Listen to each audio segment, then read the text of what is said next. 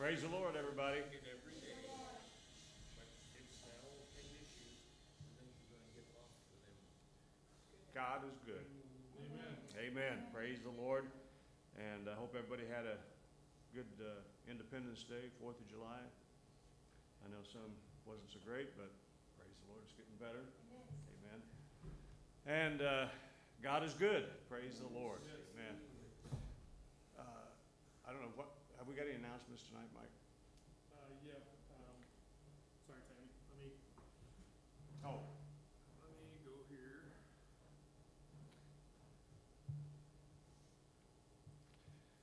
Well, it's Wednesday night after a holiday, and I know several people are still out of town. We have some are in Florida, others were in Missouri over the weekend, and Branson and other places. But praise the Lord, God is always faithful. He shows up every service, so praise the Lord. The rest of them, that's just their loss. Hallelujah. But okay, July 14th, which is a week from this coming Friday, will be Eastern Gate House of Prayer. Let everybody know. Come be part of that. Come for 10 minutes or 2 hours or however long the meeting lasts. It'll be appreciated, and it'll also have an impact on the community and around the world for that matter. So Amen. Come and be part of it. Praise the Lord. Amen. Amen. Keep the vision. Without vision, the people perish. Praise the Lord. So looking forward to 2020. I think a lot of visions will come to pass. 2020 vision. Praise the Lord. I could use some of that. I'm receiving it by faith right now. Praise the Lord. Anyway, God's great, and glad for everybody to be here. And I'd like to take any prayer requests or testimonies that you may have at this time. Any prayer requests? Yes, Mike. James and I's friend Sean Anderson had a motorcycle accident. He's still in the hospital, so we're praying for his situation. All right. Remember him. Anyone else? All right. Praise the Lord. Let's pray for this, the police officers and everybody that was involved in this most recent shooting. Young woman, for whatever reason, fired at the police and then took off running and turned into a fiasco. And we had 3 police officers involved, and they're all awaiting the investigation outcome. And whoever's at fault, there's a young woman who's no longer with us and has a family, I'm sure, and friends that are grieving over that loss, and we want to pray for them to be able to see the Lord through all of this, and God will become more real to them, and hopefully in this situation, as is often the case in tragedies, people can be drawn to the Lord in ways that they are not at other times in their lives. So we can believe for a positive impact on this situation. Amen. Anybody else? Any other prayer requests? Praise the Lord. Alvin? Testimony? Yes, sir.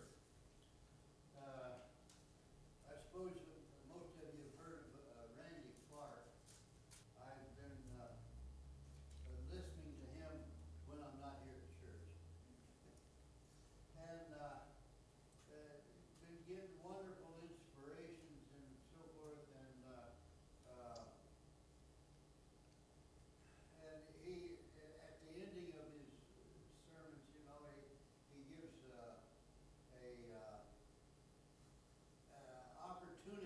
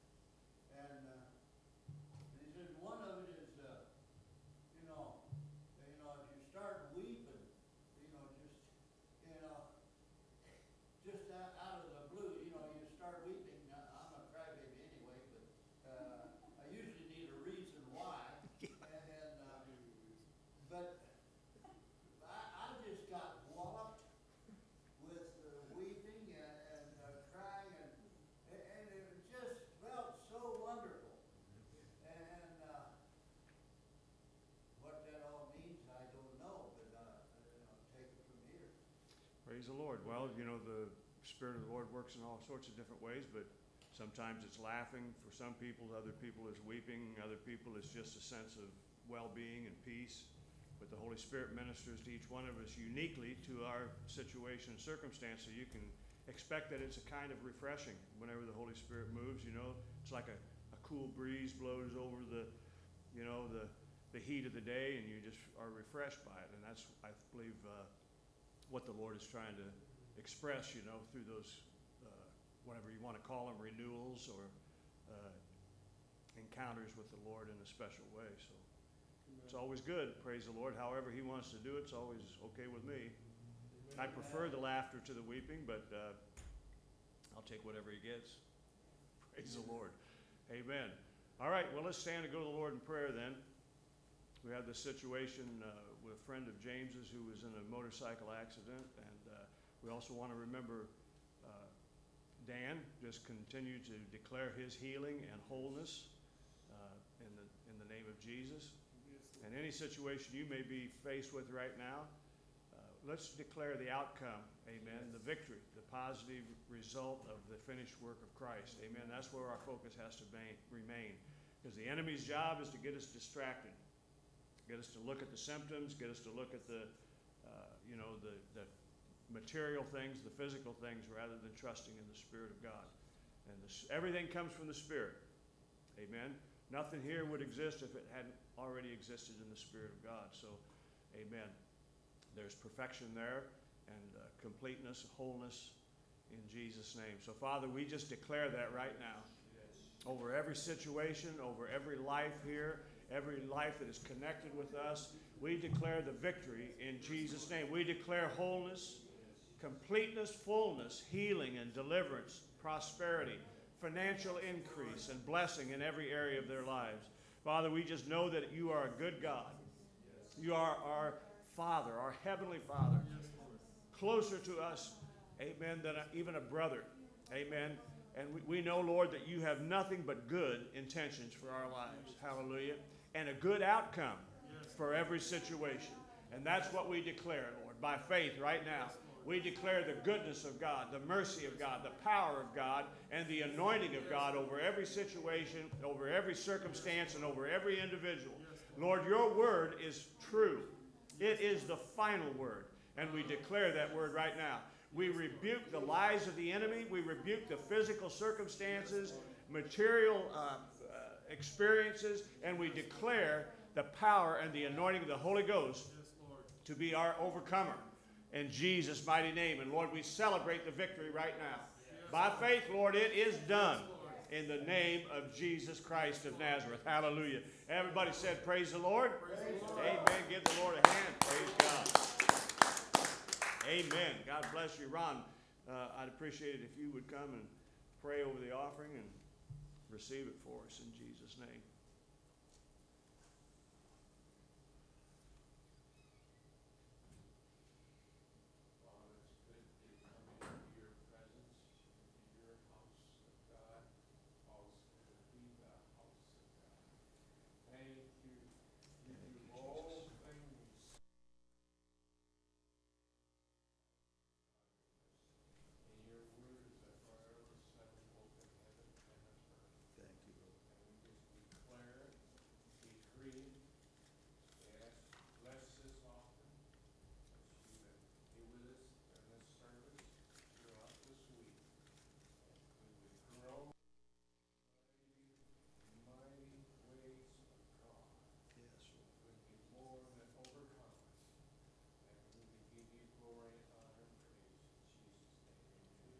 Amen. Praise the Lord.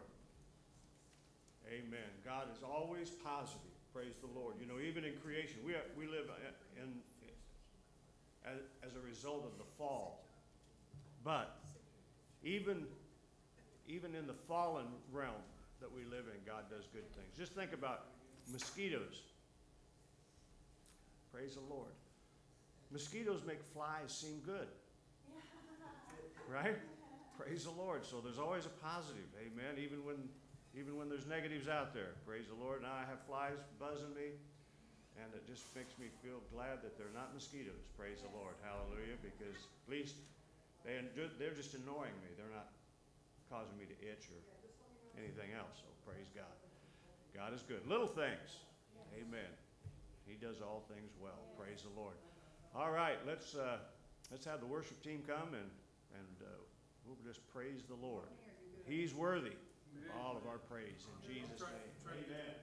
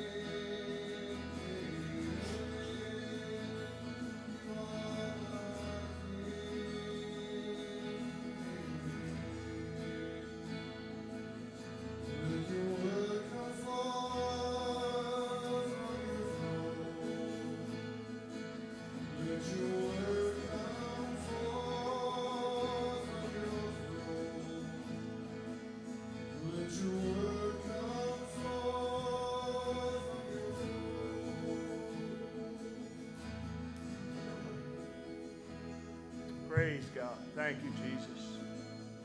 Lord, we love you tonight. And we do praise you, Lord. We praise you for your mighty acts, Lord, for your excellent greatness.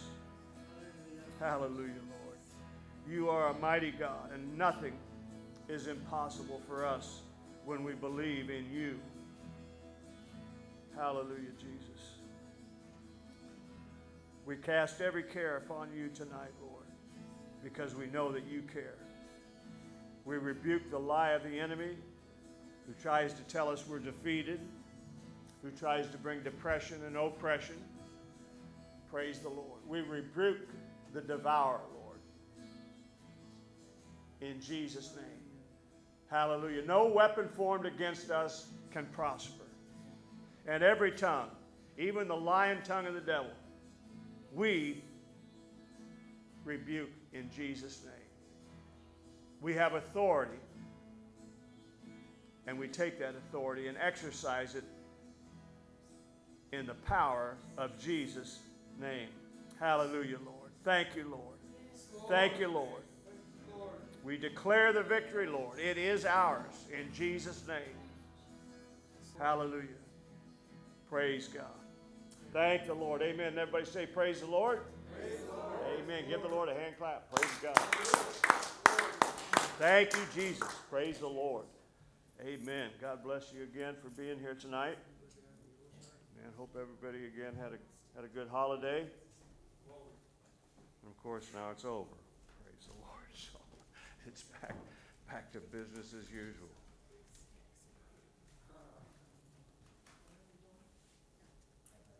And had we known you were going to be here, John, we would have brought a cucumber. Praise the Lord. I knew you did. You just couldn't wait to torment him. Praise the Lord. Amen. God is good, and hallelujah all the time. Praise the Lord. So I want to just get right to the message tonight so we don't, excuse me, keep you late. And I want to begin in John chapter 5, and I'll read verses 19 through 23. I think a lot of what God is doing in the last days is to help us come to a clearer understanding of our oneness with Him and how that works out in our lives. How that without that understanding, we're not going to do what we're supposed to be doing. It's hit or miss. Otherwise, it's just if I feel like I'm really anointed, I'll do this or do that or the other thing. And the truth is, we are anointed 24/7. It's good that God gives us special experiences and encounters with Him. Just like what Alvin was talking about earlier. And all of us have probably had those experiences where you just feel the overwhelming realness of God. But He wants us to live our lives that way 24/7. Even when we're not feeling it, it's still the reality. It's still the truth. Amen. Our flesh, wants to control everything. Wants to control our minds, wants to control our spirit. And the truth is, our spirit should be in charge. And the only way that can happen is if our minds are renewed to the Word of God. And just because I'm wearing these old glasses doesn't mean I can't see you, Sally. Praise the Lord. Praise the Lord. Hallelujah. I wore out 2 pair. Praise the Lord. Actually, I forgot them. I left them on the dresser. Luckily, I have these here. 5:14. Praise the Lord. Yes, 19. I'm sorry, Mike. John 5:19 through 23. Multitasking back here. That's okay. You're doing good. Praise the Lord. John 5, verse 19 through 23. And it's all about Jesus talking about His interconnectedness with God. And again, what I was saying before is that He's the firstborn of many brethren. So He's the prototype. And whatever He's doing, He's saying that's what we should be doing. Mm-hmm. Now, to look to Him and say, well, yeah, that's because He's Jesus. I mean, yeah, easy to say Jesus did this and Jesus did that. Jesus operated the same way we're supposed to operate. Exactly. After we get born again, we're like Jesus. Amen? Yep. And we keep looking to Him and say, well, yeah, but He was perfect and without sin. So are you. Yes. Once you got born again, you're as sinless as Jesus. Wait for an amen. Praise the Lord. Yeah, you may not feel like it. You know, your natural person may not agree with that because, you know, you still kind of waver from time to time. But who you are in Christ is just like Jesus. Perfect, sinless, righteous, holy. Amen? And unless we get that, unless we begin to really embrace that and live from that, we're just playing church. I mean, we're just going to continue. We may do nice stuff and we may be more moral than we were, but that isn't going to change anything. That doesn't help matters. It might make you a little bit more agreeable to be around, but it's not going to change the world. It's not going to do like Ron and I were talking about before church. The glory of the Lord is going to fill the earth, and somebody is going to be involved in that, and I want to be part of it. Praise the Lord. All right, so let's go to this scripture. Then answered Jesus and said unto them, Verily, verily, I say unto you, the Son can do nothing of himself, but what he seeth the Father do, for what things soever he doeth, these also doeth the Son likewise. For the Father loveth the Son, and showeth him all things that himself doeth, and he will show him greater works than these, that ye may marvel. For as the Father raised up the dead, and quickened them, even so the Son quickeneth whom he will. For the Father judgeth no man, but hath committed all judgment to the Son, that all men should honor the Son, even as they honor the Father. He that honoreth not the Son, honoreth not the Father, which hath sent him. All right, drop down to verse 30, and we'll read verses 30 through 36.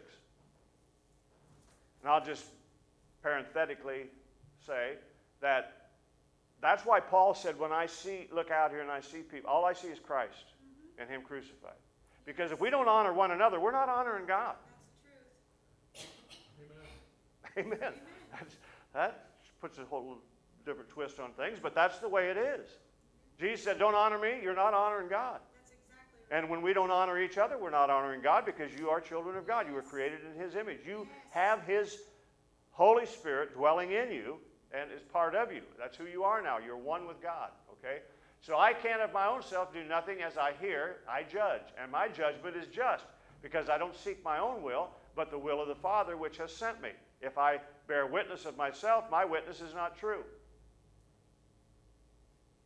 Praise the Lord. On to through 36. There is another that beareth witness of me, and I know that the witness which he witnesseth of me is true. You sent unto John, and he bare witness unto the truth. But I receive not testimony from man, but these things I say, that you might be saved. He was a burning and a shining light, and you were willing for a season to rejoice in his light. But I have greater witness than that of John. For the works which the Father hath given me to finish, the same works that I do, bear witness of me, that the Father hath sent me. Praise the Lord. All right, last verse here to begin with, John chapter 10, verse 30.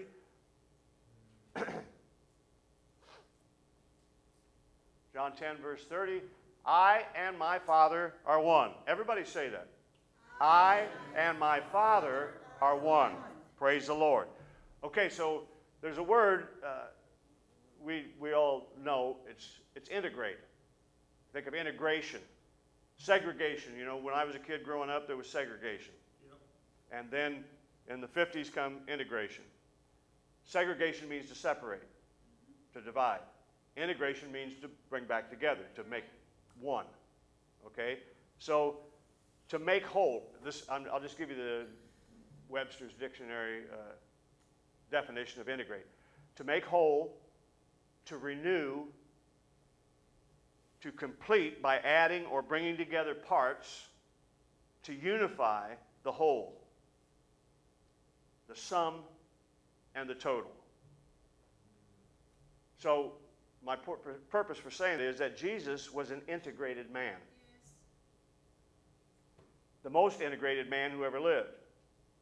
He was the only man ever to be perfectly integrated with the will of God. Yes. We just read it. Amen? Now, again, let me remind you as I'm going on, because I'm not going to just point it out every time, but we are the offspring of God. Yes. He was the firstborn of many brethren.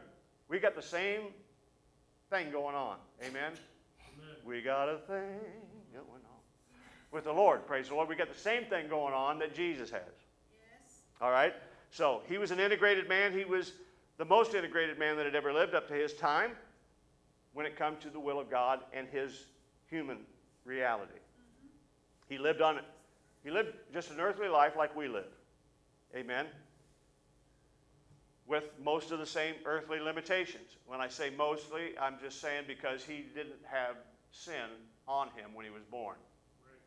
Okay? He didn't have the original sin of Adam in his life. And he was subject to most of the same earthly imperfections that all of us are suffering with. All the same things that we deal with. Amen? But he also walked consciously and purposefully within the spirit realm. He was for real in the world. He dealt with all the same kind of junk that we deal with, limitations, imperfections, all of that stuff as a human being, and yet he walked in total awareness and agreement with the Spirit. Praise the Lord. How many would like to do that? I'm telling you, you would change this world. Praise the Lord. Hallelujah. So the incarnation shows us that Jesus was both fully God and fully man. So it makes sense that he would walk both perfectly in the kingdom of the world that he was born into, as well as the spiritual realm. Now, our natural mind initially wants to say, well, yeah, of course, that was Jesus. But again, let me remind you, you have been born again. You have been born not of the seed of man. Your rebirth, your new birth, your real birth, Father in heaven provided the sperm and the egg, hallelujah, for you to be supernaturally born again, this perfect, sinless, holy creation. Just like Jesus. Praise the Lord. So he was able to conform to the heavenly reality the same as he did the earthly reality, because that's where he came from. You were born from above. Amen. Praise the Lord. I know this sounds like, cliches and semantics, just language, but the truth is, this is the reality, amen, that we read and we don't embrace it. We don't, get a hold of it and say, hey, that's real. That's what I am. We look at it on Sunday or Wednesday and go, yeah, well, that's pretty cool. And then we go right back out and we're focused on the natural, who we are and why we are limited. Praise the Lord. So spiritually and practically speaking, that makes, or it means really, that Jesus was perfectly aligned as a man. Everybody say as a man. Man or woman. Same. Amen. He was perfectly aligned as a man with the will of God. Praise God. Jesus, the man, acknowledged his reliance on God. Amen. We forget. We cast our care upon the Lord, or we place our dependence on God when we're in a situation we can't handle. Instead of realizing God is everything. We have to be totally dependent on him. But because of our own little bit of brain here and a little bit of muscle over here and a little bit of intuition over here, whatever, we just do stuff. And then when we're in a crisis, then we depend on God. Then we listen and want to hear from God. Jesus operated totally dependent on God all the time. Do you hear what I'm saying? That's what we got to get to. To stop walking in our own strength, even when we're capable, let's depend on God. Because a lot of times, and most of us know this, over the years, we've done stuff because we were capable of doing it. But in hindsight, we wish we hadn't done it, even though we were able to do it. We'd have been better off to wait on God and let God show us how to do it, or let God do it himself, instead of trying to get ahead of the cart in front of the horse, so to speak. Amen? Jesus got his authority from God. He wasn't just going around doing stuff because it felt good, or because he thought it would look good, or because he thought it might be helpful. His authority came from God. He was an integrated man. A whole man, which is what integrated means. Most of us are fractured. We are whole, but we don't live our lives as whole people. Amen. He was a whole man, which means he was an unfallen man. Because everybody after the fall, everybody after Adam's original sin and Eve, have been part man. Sure. They didn't have the Spirit of God operating in them. Right. They were not living the way God intended them to live because they couldn't. Exactly. Amen? We've been born again. Right. We should live as unfallen people. Exactly. Not fallen people that have been patched up and, fixed up a little bit, but unfallen. Because that's how God says we are. He doesn't say you were fallen, but now you're not fallen. He says you are a new creation. Yes. You didn't exist before as far as God's concerned. Your beginning is the day you were born again. Yes. That's your reality. That's who you are. That's what you are. Yes. It's a discipline. It's a mind-renewing thing to make it possible for us to walk integrated. Hallelujah. Whole. Praise God. Hebrews chapter 4 and verse 15. See, we didn't have to do anything to get this. No, we didn't. But we've got to focus on the Lord. You have to stay focused on Him in order to live this thing. Sure. Otherwise, you got to die to get the benefit. Yeah. And that was not God's intention. Escaping hell is just a piece of the pie. It's not the pie. The reward is that we live eternally. Beginning right the moment we got born again, we entered into eternity. The problem is we're still living as though we're not in eternity, we're still in time, and we got to wait till we die to get into eternity. So we're not getting the benefits of our eternal creation, our unfallen reality, okay? So for we have not a high priest which cannot be touched with the feelings of our infirmities, but was in all points tempted like as we are, yet without sin. Yes. How many of you still get tempted? Yes. You're still without sin. Yes, we are. Come on. Praise the Lord. You're still without sin. So, but here's the deal. Unlike all the rest of humanity, Jesus was without sin. Never had sin. And that's what unites us to Him by His sacrifice.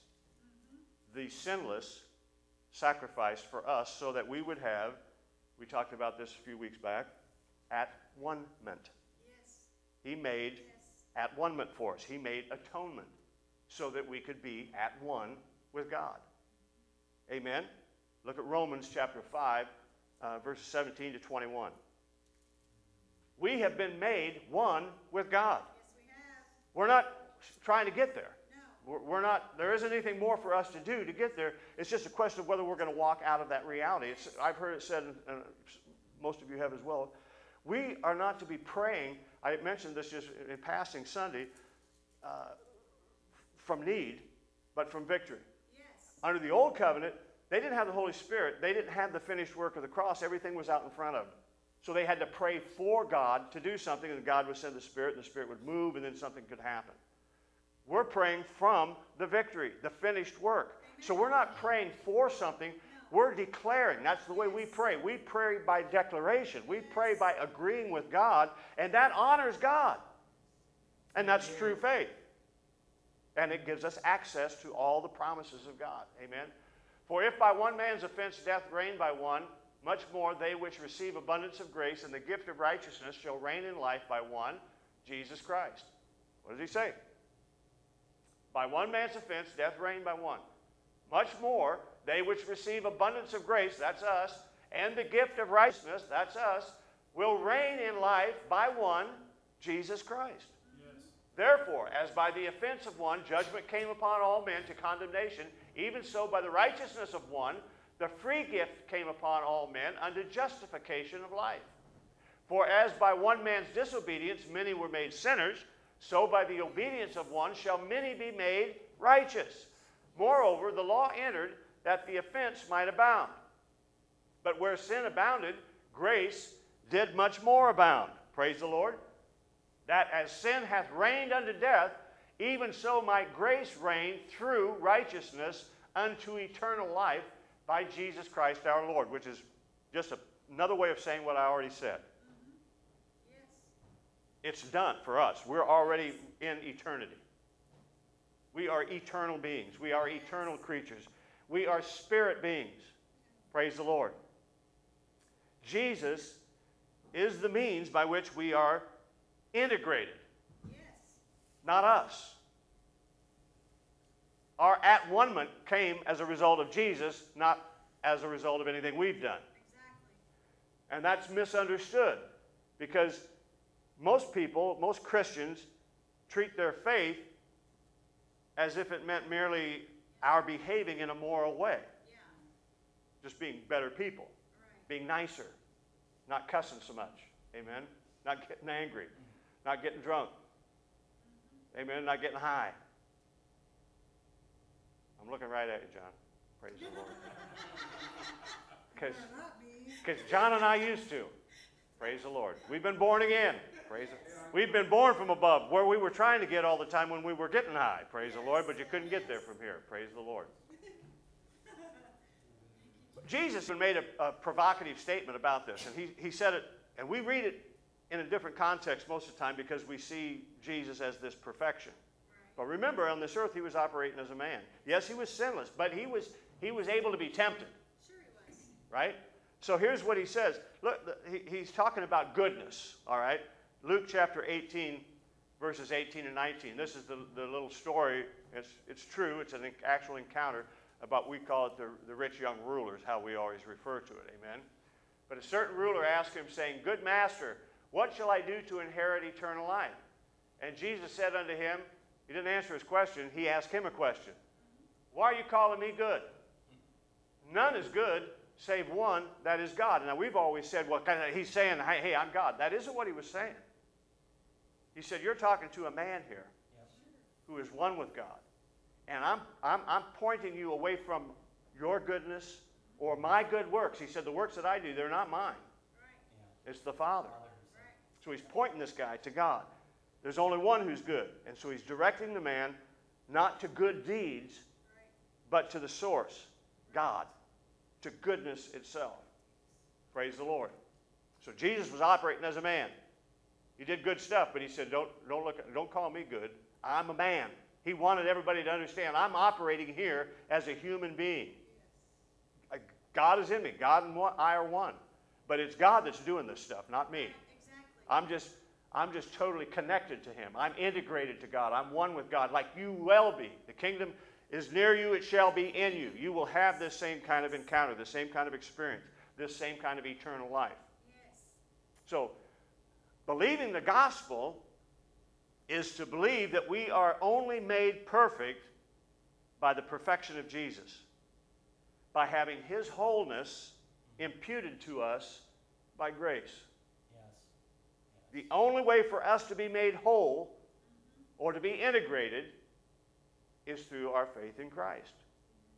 By the grace of God, we are integrated.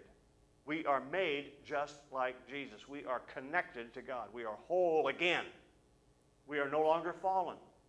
We have been raised in newness of life. Hallelujah. Just as Jesus rose from the dead, we've been raised from being dead spirits to being alive in Christ. Integrated once again with God. Amen. Hebrews chapter 2 and verse 14. See, we have to get out of this. I talked about it before. I have to remind myself of this constantly. We think we've got past all of that religious baggage. But the truth is there is junk that we don't realize is even there. And then we get in a situation and we realize, oh, there's still some stuff here. I'm still looking at things as a fallen person that's just been fixed up. And not this powerful, risen, amen, unfallen creation that is eternal, that is powerful, that has God working in them just as God was working in Jesus, just like Jesus, with the same potential. The difference between us and Jesus is Jesus was totally connected. Yes. He was totally in tune with his identity. Yes. And we are still functioning dysfunctionally. Sometimes we're really in, like what Alvin was saying. Sometimes we get this complete awareness of God's presence. Yeah. And we think, Oh my God, this was wonderful. That's the way it's supposed to be all the time. I'm not saying we're supposed to go through our whole life, just freaking out. I'm saying that should be, that awareness, that consciousness should be constant in our lives. And if it were, it would change our lives and it would change the lives of everybody that we're messing around with. Yeah, it would. And I mean that in a positive way. Yes. All the people we're interacting with Sure. would be affected the same way they were affected with Jesus. Yes, exactly. Does it mean everybody's going to love you? No, everybody didn't love Jesus either. But that's okay. You can still impact. You can still have an impact. You can still have an effect Amen. that we don't normally have. We do a lot of stuff we do is just us doing something good. It's not us necessarily being led by the Spirit to do exactly what God's wanting to do. Yes. Come on. Amen. So for as much then as the children are partakers of flesh and blood, he also himself likewise took part of the same, that through death he might destroy him that had the power of death, that is the devil. Praise the Lord. Praise God. If you've been through it, Jesus has been through it. Yes, he has. You say, well, Jesus was never married, so he couldn't have been divorced, or he wouldn't have had to put up with my husband, or my wife, or my this, or my that, or he never had children, so he didn't have to deal with, bad behavior, or the loss of a child, or you know what I'm saying. We think those things, but maybe Jesus hasn't been through your specific trial, but he has been through the pain of every one of these specific types of trials, no matter what they are, no matter what it is you're going through. He has experienced the pain of it. He has experienced the loss of it. He has experienced the anguish and the anxiety and all of that. Right. If not, then this is not a true statement. Right. And then that brings the entire Bible into question. Matthew chapter 5 and verse 48. I'm saying this because we look at Jesus as this high and lifted up, and he is. But so are you. You're seated with him in heavenly places. We are. You're just like him. You just got to believe it. You got to keep telling yourself. That's why we talk about saying, I am the righteousness of God in Christ. Well, that gets to be, just kind of like, looking at flashcards. We're not really learning anything. We're just memorizing something. I mean, we're not understanding, Sure. the equations. We're just understanding okay, here's a 2, here's a 2, that makes 4. Yeah. So we're not really learning. We're just studying for a test, like. Yeah. You know what I mean? How many of you go to school and you studied for the test, right? You didn't care if you learned anything. You don't care about, the test is on Friday. Monday, I don't care. I just got to have the information by Friday. After Friday, doesn't matter. That's right. That's what happens to us in Christianity. We're like studying for a test, but we're not ever really, it's not really being integrated. We're not becoming one with this Word of God, this truth of God.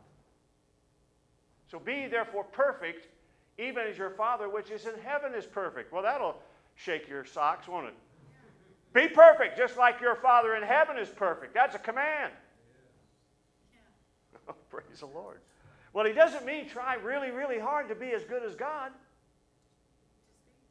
That doesn't work. And Jesus, who, by the way, happened to be brilliant, knew that it wouldn't work. Sure. Sure he did. When he says, you therefore must be perfect, he means you will be made perfect. Yes. And he means you will have my perfection imputed to you. That's how you've got to be perfect. You have to be perfect. Yes, you do. But you're not going to do it. Yeah, exactly. You get perfection imputed to you, amen, which means to be transferred or assigned to or imparted to you. Yes. You get it given to you. Yes. I'm saying the idea of Jesus' perfection shouldn't distance us from God. No. But it has, because we look at him and we'll say, yeah, I mean, Jesus was perfect. That's why he did all this stuff. You are perfect. Yes, Yes, we Lord. are. His perfection has been imparted to you. He said, you got to be. You got to be, or you cannot be born again. Exactly. Exactly. You got to be as perfect as God. Yes, Lord. You know, I mean, we think that's like blasphemy. But this is exactly what Jesus was saying about himself. Sure. A man, which is what freaked out all the religious people. But it's also why he was able to do the things that nobody else could do. Right. Because he really believed it. He was connected. He was integrated with God. Yes, Lord. that perfection of Jesus should not distance us from God. The very motive of that perfection was to bridge that distance so we could be integrated. Come on. So that by his perfection we would be made perfect. So that we could be integrated. So that we could be one with God. So that we could, listen to what I'm saying, we are one with God. Yes. Yes. Say, well, you're beating a dead horse here. Listen, I know better, because if I really had this, if I get this down in me and I'm preaching to me as much as I am to anybody else, I'll be a different person. Come on. I'm not talking about being a really good person. You know, in terms of morality, I may still have some flaws there. That's not my issue. My issue is being as good in terms of my connectedness to God, my oneness with God, so that God can do what only God can do. Yes. Yes. So we be integrated. That's why Jesus did it. That's why he was perfect. That's why he had to live the perfect life, so that we could be made perfect, so that his perfection could be imputed to us, so that we could be integrated with God, so that we could have at one-ment with God. Yes. So, not so that we would just go to heaven. If that were the case, we'd have just gone to heaven. Right. But so that we could all then live our lives as Christ and impact the world the way Jesus did. Yes. Yes. He only went about 30 miles from his place of birth. Amen. But look what he did. Yeah. We've got a very mobile society. But I'm telling you, if you could have the impact Jesus had, just think about it, 30 miles from your home. Yeah. Think of the lives that would be transformed if you lived this reality out just in a 30-mile radius of your own home. Yeah. Forgetting that you might go to Oregon, right? Forgetting that you might, you know, go to Pennsylvania or to California or to wherever. Just if you stayed within literally a walking distance of your own home. Do you not know? Just think, there's been people that your life has interacted with, and it's caused them to believe and then therefore testify to the reality of God, and they've touched other lives. If we were touching all the lives within a 30-mile radius of our homes, we would turn this world upside down the same way his disciples did. Yes. Especially today, because we have a far more mobile society than they had. I mean, we'll get on an airplane, you can be in another country, across the Atlantic, across the Pacific in a matter of hours. So, praise the Lord. Emmanuel, God with us. Praise God. He says that so we can draw near to the throne of grace.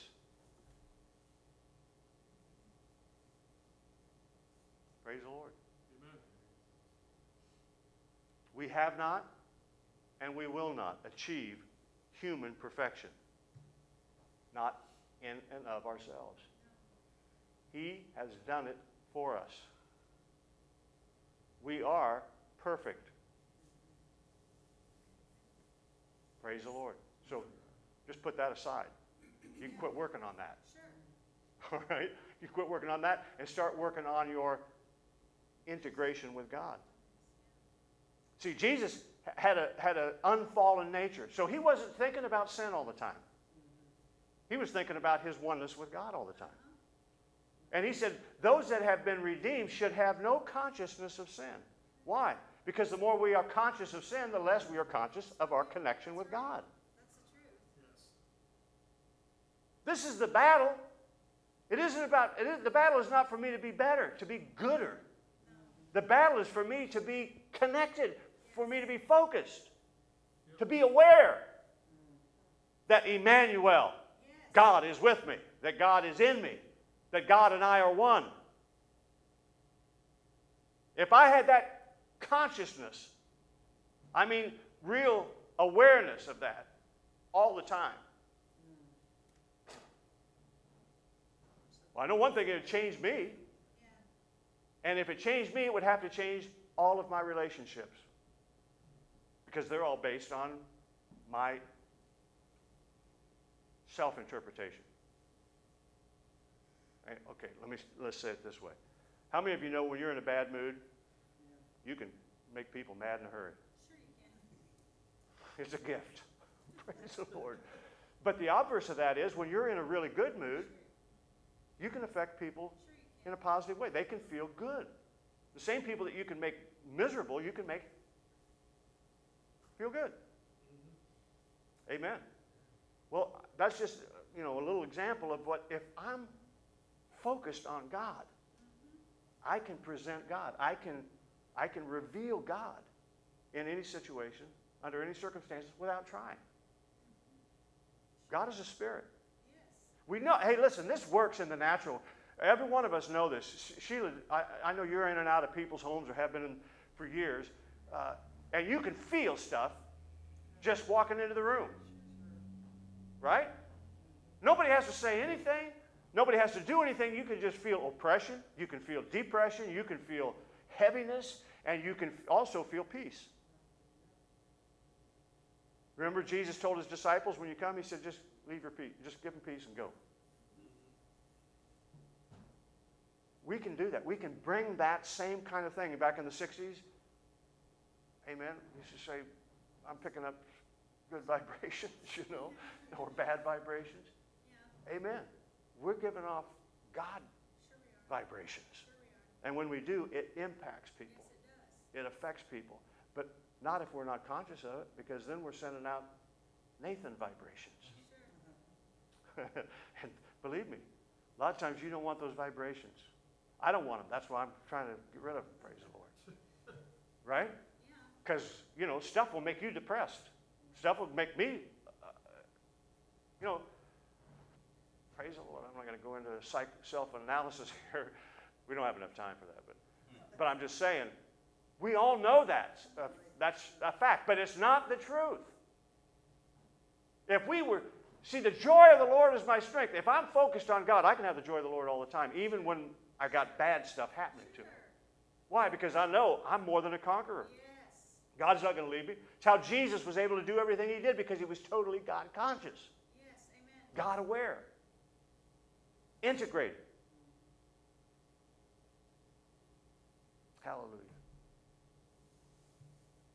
So, we don't have to create human perfection, because Jesus has already done it all for us. One more scripture and we'll wrap it up. 1 John chapter 4, verse 17.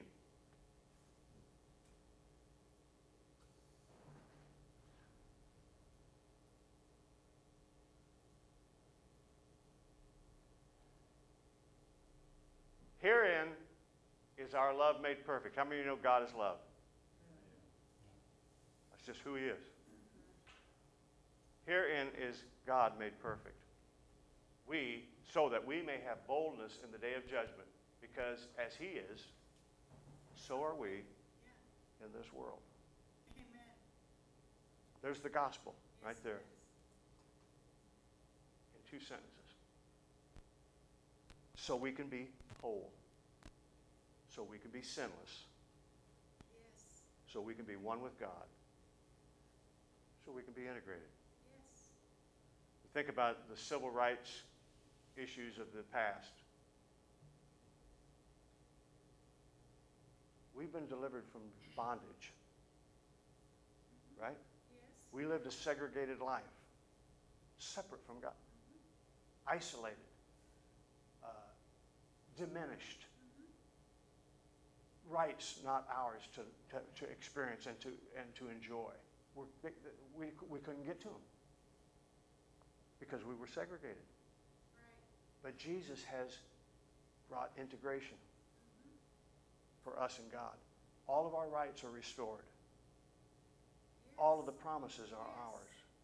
Yes. We are just like God. Yes. We are one with God. Hallelujah. That's emancipation like this world has never known. That's being set free. And to whom the Lord sets free are free indeed.